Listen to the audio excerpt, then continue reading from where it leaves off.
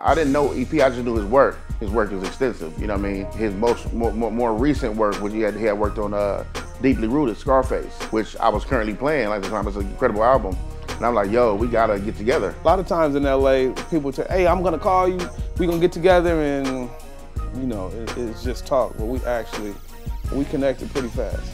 I went by his studio, and every joint he played, like, can I get that one? Can I get that? Can I get that? You know what I mean? If I'm a fan, or if I think that we can create some magic together, I'm going after the whole thing. So I kind of joked like, dog, if you keep playing these, we might have to do a whole one together. And he was like, shit, let's do it. He probably thought we were gonna work on a song or two, but my whole goal was I want to do a whole project. Well, yeah, like, it ain't even deep. Like, that's literally how the story went. So that was my goal from the beginning, and here we are. Produced the whole album, one producer, one rapper, and it's a classic, man.